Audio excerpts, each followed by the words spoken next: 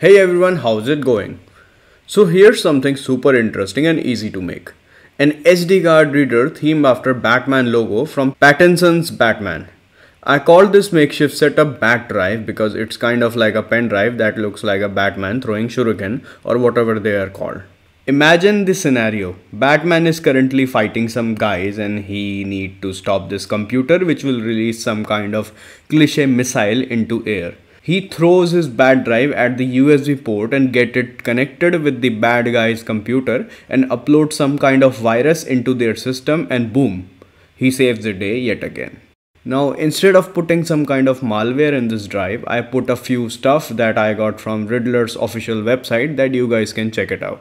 It's a site that WB set up just for lulz. My main goal for making this device was to prepare an awesome looking SD card reader that I will use daily with my 3D printer. For this project, I wanted to completely make a fully fleshed SD card reader or a memory card reader with the generic IC available in market like GL827L for example. Because of its availability, I was unable to get it, so I improvised a little bit. I took a normal $1 SD card reader and opened it up, which revealed a pretty straightforward circuit that consists of an SD card holder, one LED and this block of epoxy spot. This epoxy spot is known as COB or circuit on board or chip on board, and it houses a single wafer that is connected directly to the PCB. To start this project, I first set up Batman logo in my OrCAD setup. After importing the Batman shape as PCB outline, I then prepare the SD card reader footprint. For the main SD card circuit, I remove the SD card holder from it and reveal some pads that connected the SD card to silicon wafer, which is inside the epoxy cover. So the best option was to solder a few solid wires with connector pins pad. So I made this custom footprint that consists of Con 8 pad on the SD card side and a Con 4 pad on the USB side. I made this custom footprint and then added it to the PCB design. After making the custom footprint for the SD card circuit, I then prepare yet another footprint, but this time it was for a generic SD card assembly holder that I got from a seller. I followed the SD card holder datasheet and then prepared the footprint and then added it to the PCB design. I connected this SD card holder pins with Con 8 so the external SD card holder that I added gets paired with the SD card circuit.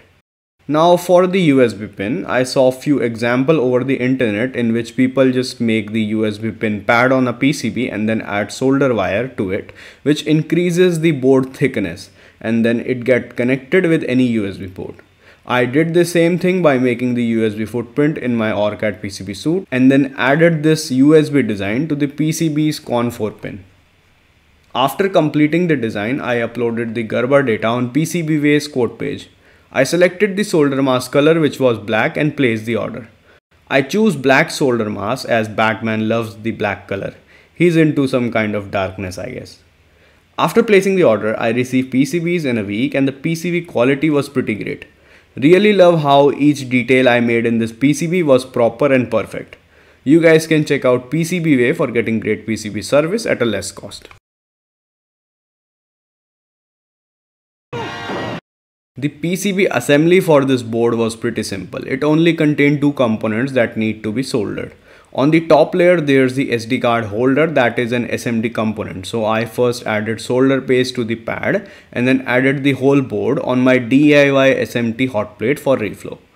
After a few minutes, when the hot plate reaches the solder paste melting temperature, all component will get soldered by this hot plate reflow process.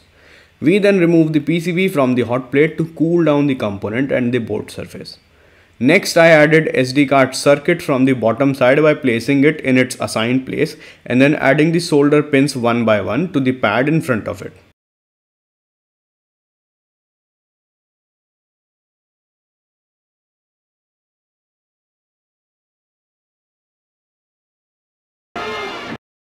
Now here's the overall result, and yes, this setup is working. I added this bad drive on my laptop's USB port and then opened the content of SD card that I have added to this device that I made. Now this was totally for fun. I downloaded all the contents from the Riddler website and then added them into my SD card reader. So whenever I plug this device into my computer, Riddler's stuff that he arranged for Batman shows up. And it's freaking awesome. I will add epoxy to the SD card circuit in order to completely secure it in its place. Also, I'm going to prepare a proper SD card reader in the next version of this project by using a proper SD card IC and other stuff. Till then, stay tuned and thanks for watching this video.